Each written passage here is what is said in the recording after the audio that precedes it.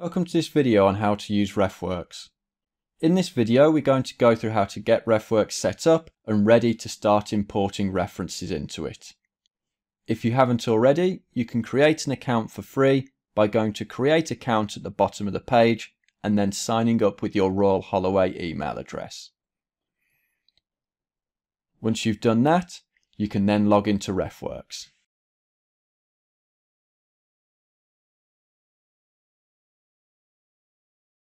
Once you've signed in, you'll be taken to this page.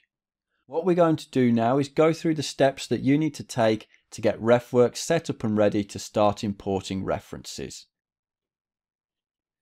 The first thing that we recommend you do is go to the options at the top right of the page.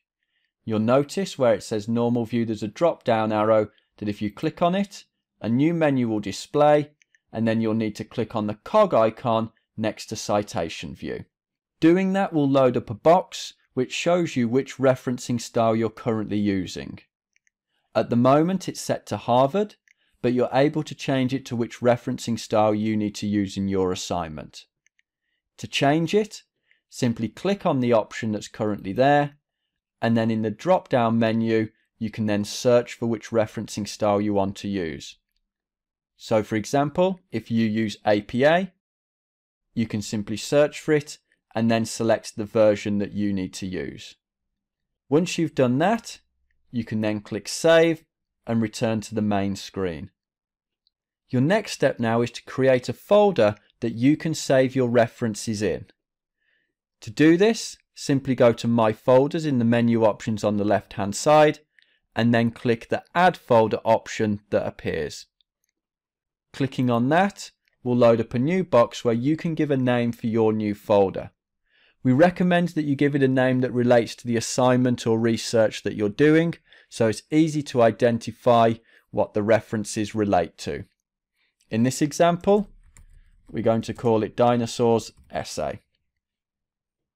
Once you've done that, simply click Save, and that folder will now appear in the drop-down menu on the left-hand side.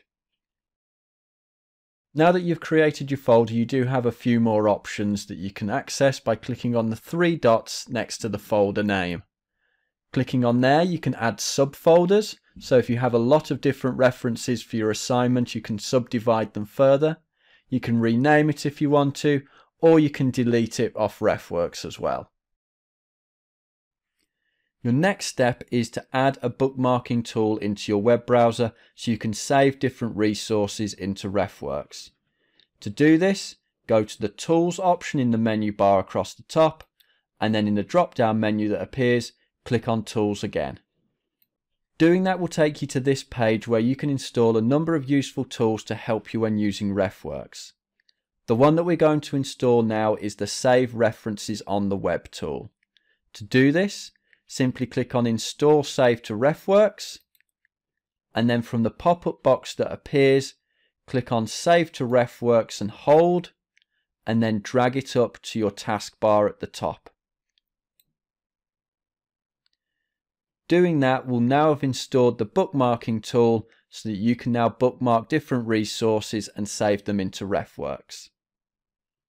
If your bookmarking bar isn't visible on your web browser, then we recommend you go to the three dots at the top right of the page. In the option menus, go to Bookmarks and make sure there's a tick next to the Show Bookmarks bar. Just be aware that we're using Google Chrome for this video, so this may display slightly differently depending on which web browser you are using. Once you've done that, you can then click on All References in the menu option at the top left, and it will return you to the landing page that you started from. At this point now, you're now ready to start adding references into RefWorks.